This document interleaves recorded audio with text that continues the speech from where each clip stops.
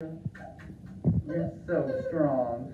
It takes a tough 5-year-old to giggle through a blood draw. This is the COVID vaccine. 1, 2, 3. You ready? And not even flinch when he gets the shot containing either the Pfizer-BioNTech vaccine or a placebo. Well, you know that is? Khalil Chari Halperin is among the 4,500 children participating in Pfizer's late-stage clinical trials for kids under 12, taking place across the U.S. and Europe.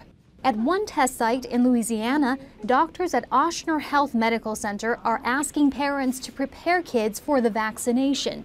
Having your child vaccinated protects them from getting COVID. And while it's unlikely that they would get a serious illness or serious impact, it is possible. And, you know, we're here to tell you that there are children in our children's hospital to this day being cared for because of COVID. The polls show 1 in 4 American parents say they will definitely not have their young child vaccinated against COVID, no matter the trial's results. It doesn't make any sense to take a vaccine that I can't be sure of one way or another for something that if I get it, I'm most likely going to survive, and they even more so are more likely to survive.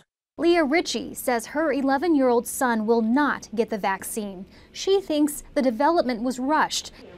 The Kaiser Family Foundation reports another quarter of American parents say they will have their young child vaccinated as soon as the FDA authorizes emergency use. Jennifer Gibbons' daughter is 8. She's a bit high risk, has a couple of medical conditions that make her more so, and I would love for her to be vaccinated today.